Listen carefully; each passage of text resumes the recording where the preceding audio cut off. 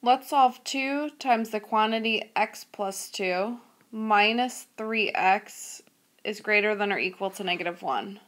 First thing we need to do is the distributive property. So I have 2 times 1x and I have 2 times positive 2. 2 times 1 is 2 and I still have x. 2 times 2 is 4. It's a positive 4, so I will put a plus in here. Minus 3x is greater than or equal to negative 1.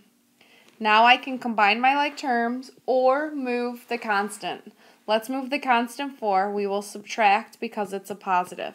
So now I have 2x minus 3x is greater than or equal to negative 5. 2 minus 3 is negative 1x is greater than or equal to negative 5. And now I will divide both sides by negative 1, and I have x is less than or equal to 5.